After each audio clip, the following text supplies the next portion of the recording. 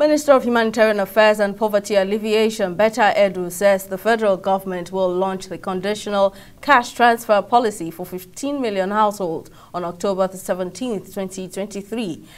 Edu made this known while speaking to journalists on Sunday, months after the federal government had stopped the payment of subsidies on petroleum.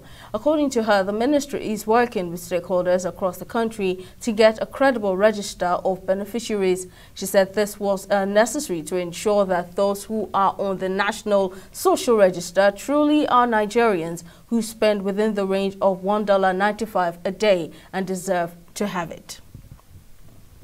To discuss this further development, economist Mustapha joins me on the news. Thank you for your time, Mrs. Mustapha. Now, what are your thoughts on the federal government income distribution, that's the conditional cash transfer, and how much impact do you think it would have on the beneficiaries? Well, thank you for having me. I think it's better to have some little than nothing at all. That's the starting point. So I think to some extent, the struggle of the people has achieved some gains. The initial amount the government wanted to give each household was 8,000 naira. And to have moved from 8,000 naira to 25,000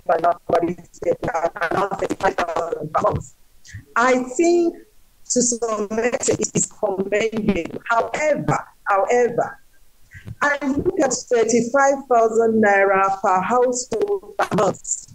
The average size of a household in Nigeria is about 5. If you therefore say 35,000 naira per household, if you divide that per each average person in that household, you're talking about 7,000 naira per person in a month. That amounts to less than 250 naira per day for a member of that household. And you begin to wonder, this household that is being targeted is assumed to be the poorest of the poor.